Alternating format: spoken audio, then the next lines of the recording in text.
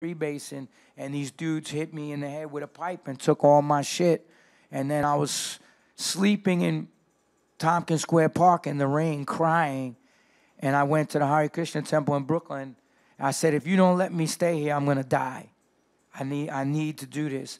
And they let, I'm getting goosebumps talking about it. And they let me stay. And little by little, every day I had to put my life back together. Piece by piece, I started training again. I got into bike riding, bike messengering. That got me physically fit. I started eating again.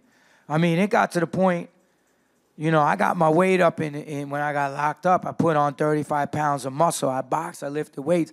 And then when I got into crack, I was 130 pounds. I'm walking around at 170 now.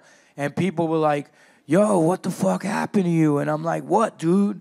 I'm fucking ripped. And they're like, yeah, but I shouldn't be able to see your spleen, dude. Like, it was that type of illusion that, you know, so the same way little by little I slipped into addiction, little by little I had to climb out of it.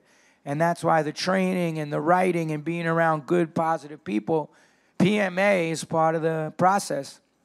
Day by day, as they say. Day by day. Oh.